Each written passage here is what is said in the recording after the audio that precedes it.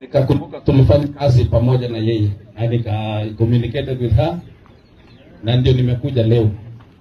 Mimi naitwa Silas Tochim, mimi ni Director Tourism Fund. Nilikuwa MCA Tenges Ward, na tulifanya na hao waheshimiwa na Sam Lotela, Maria pamoja na Tuit, pia yule Solo mbaya yuko. Lakini kwa sasa ni Director Tourism Fund. Na leo nimegundua kumbe Maria na Susan na Agnes are sisters. And that is very interesting. So nilikuwa najua tu Maria for the 5 years we worked, sikuwa najua she is your sister. Na alikuwa CEO wetu. And that is a big blessing. Mama alibarikiwa. Yeye amewacha legacy. And we are proud of that, and we thank God for the legacy. Wacha legacy ya mama iende mbele.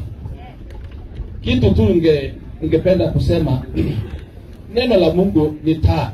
Na vile mama amepokea taa, kila mtu amemsifu. Na nataka kuchallenge county assembly ya Baringo pamoja na county government.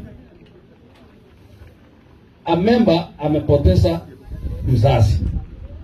Sijaona speaker, clerk, majority leader na MCS wale wapande ile. Sam, what's happening? Ama mligawanyika asante. Sasa unaona mimi na Jefsongol ndio tumekuja. The other time Lotela alipoteza baba, I came. And I've been coming here. Unaona Kiptisa amekuja because he worked with Maria hata Susan.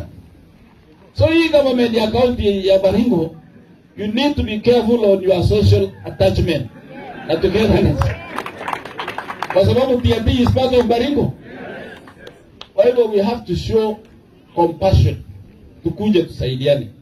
Na kesho si watakuja kuomba kura. Kwa hivyo muone Tochim na basi ya mwisho, my friend Kamket. Adera, msikie hiyo sasa mheshimiwa taji kidogo. Mnajua tuko sasa serikali. Na ile mnyama tumefukuza kwa nyumba, tuko na deputy president Kindiki ambaye unaona nilitaka kuongea naanza kutetemeka hii saitani. Mheshimiwa Kamket. The government is stable now. Serikali iko imara. Na Kamket, I want to appreciate the work you did. Kamket is an outstanding leader. He is a seasoned politician. He is a clever and articulate politician. Yeye alikuwa bado ile siku ile ingine. Lakini wakati Ruto alichukua kiti, analeta mrefu. Ongea serikali. Ila na mwekereche mosi. Na anamanya about na anaingia serikali. And recently wakati wa hii shida ya Gachagua, he was the front runner ya kutueleza kwa nini Gachagua anatolewa. Makofi kwa Kamket.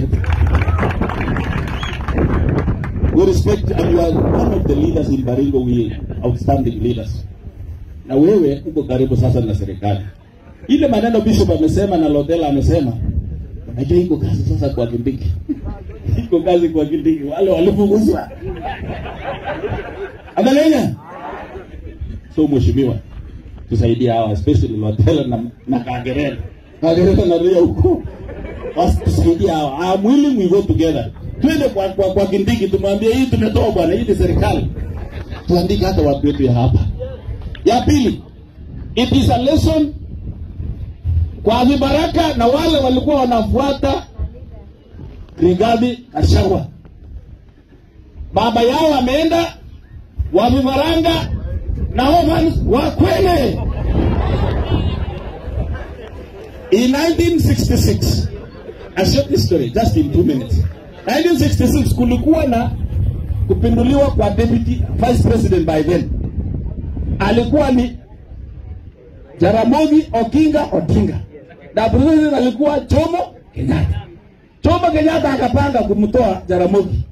Na walipoenda Limuruwan, Jaramogi akaona hii watu wanataka kunitoa, akaresign. Na akaresign na wengine wakatoka, mpaka hata MP ya Tiatia alikuwa anaitwa William Murray. Na ya huko Eldama Ravine alikuwa anaitwa Tanui, baba ya Douglas Kiblimo. The first MP ya South Baringo. Huyo William Murray ya Pokot. Wakatoka wakaingia chama ya KPU na by election ikafanyika. Waacha serikali ikatoa machinery. Hawakurudi kwa serikali. Kwa hivyo those who are with Rigathi Gachagua, your time is coming, you are going home. Na wale ama murudi na mtubu ili serikali iendelee. Kwa hivyo Mungu akubariki Kamket. Pelekea sisi watu wetu waingie serikali sasa vizuri. Tuko pamoja mheshimiwa. Asante sana. Mungu awabariki.